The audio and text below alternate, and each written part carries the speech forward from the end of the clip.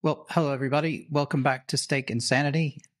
I wanted to give you an update since I'd had my week away and been at a big podcasting event in London. The last update, I mentioned that I knew I was going to be out. I knew it was going to be a difficult week on the diet. I knew I was going to be out drinking and doing a lot of partying, which I did. And I had some ideas about what happened and some thoughts off the back of it. So thought I'd give everybody an update on what happened. Don't worry, I'm not going to go in graphic detail, but suffice to say that a couple of days last week, I was out, big podcasting event, loads of parties, loads of sort of parties after, being at the event all day, limited access to food, and there were a lot of meetings and a lot of things, so I couldn't get away to kind of go off out of the event and sort of leave and get some lunch or anything. So I had to do the best I could. And that's what I want to talk about. But yeah, loads of parties, stuff like that. And what I wanted to say is and I know I've said this before, but it really kind of came to the forefront over the week, which is we've all just got to make the best decisions that we can at any given point. So sometimes we're all going to be in a situation where we can't be perfectly on any diet at any time. But what we need to do is we need to have an idea of where we want to be. And I stopped thinking about the way I eat, although the word in English is diet. It's not about losing weight or anything else. It's just about what I choose to eat and how I choose to be. And if I can keep that as my North Star, then it makes making the decisions a little bit easier. So for example, I'm at the event, in the morning, it's all pastries and everything. So first day, fine. Didn't have any pastries. Just thought, okay, I'll, stick through till lunch. I might have had a latte, something like that, or two. And I might have, walking around, I might have picked up, I don't know, a Starburst or something and had a Starburst. So I had a little bit of sugar, so fine. But then it comes lunchtime, and really it was a choice between sandwiches and like a chicken curry with some rice or some salads and stuff like that. And I chose the chicken curry. I asked them to put no rice, so they put like half rice. Because they can't figure it out. But anyway, whatever. I thought that's fine. But then when I went to eat, I was eating the chicken and I thought, okay, I'm going to be starving later if I don't have something. The amount of chicken that they give you in a meal like that is not anywhere close to what you would eat if you were at home or you had control sort of over your own kind of diet.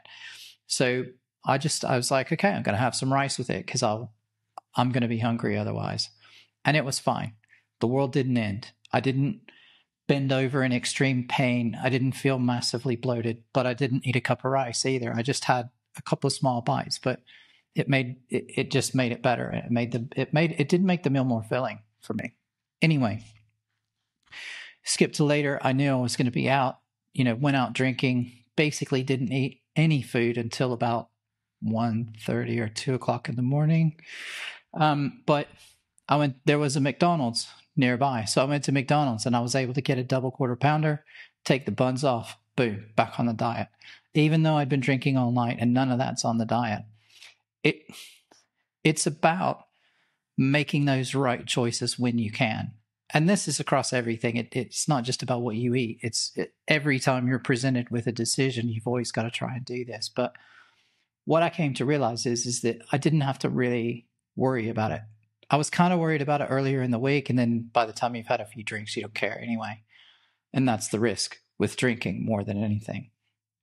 But then the next morning I went in, I was a little bit hungover. I was feeling a bit tired. I'm like, okay, I want a boost.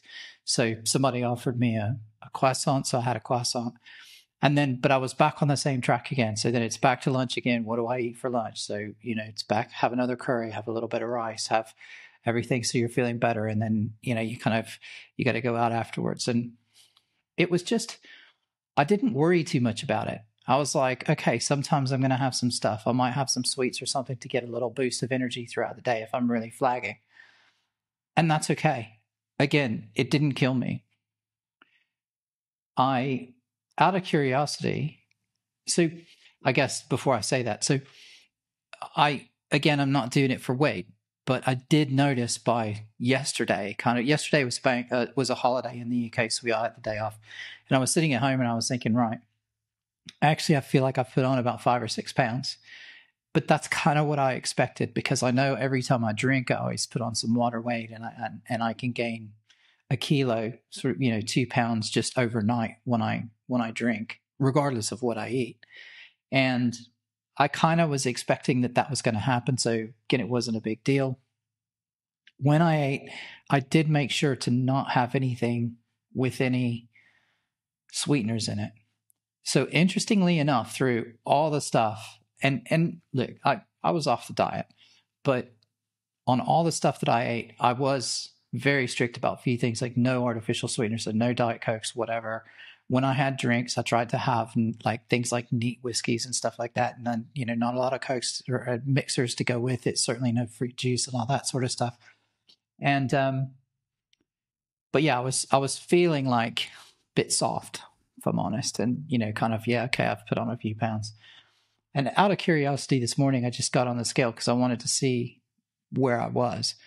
And what I found really interesting is that I only put on 3 pounds, which isn't what I expected. I expected it to be a lot more than that. And that's another thing that it flagged to me, is that what our brains tell us and what's actually going on is sometimes different. And we can't always rely on our brains to give us correct information. So here I was thinking, wow, I've put on 5 or 6 pounds, when actually it's half that. And in fact, if I go to the gym a couple of days in a row, that'll fall off, because it's probably mostly just me retaining water weight. And I found that really interesting.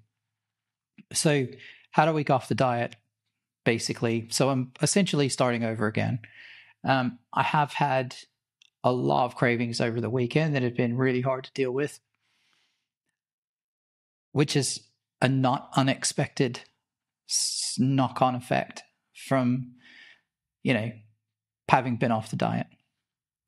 But I'm back in the gym, back on the diet pretty strictly now, just to try and get myself back to where I want to be.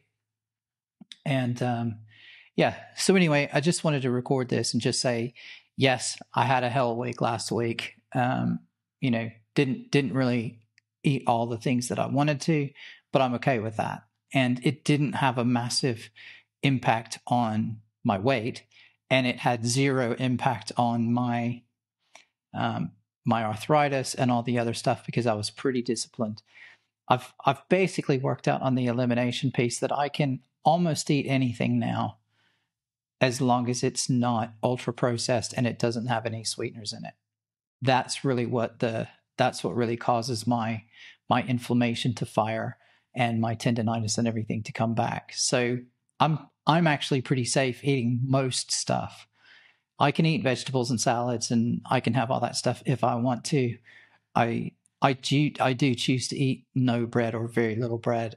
Again, every once in a while I slip, and sometimes I have something, but if that's what's there, then I go ahead and eat it. Didn't kill me. And it's probably not going to, depending on your particular circumstances and why you're doing the diet. Some people, if you eat one bite of bread, it will totally wreck you for days. And if that's the case, then don't eat it.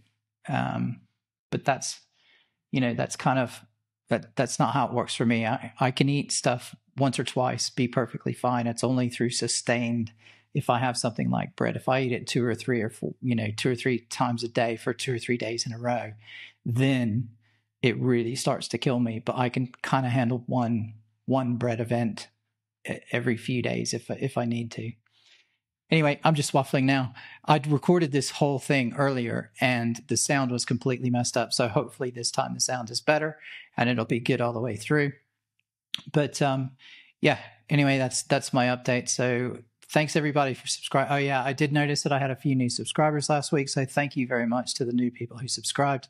If you're watching this and you made it this far, please like and subscribe the video. It just helps me. I'm trying to get to the point where I can, maybe get that first level of partnership with YouTube, which would be super helpful for me, and it would give me a little bit more incentive to make more videos.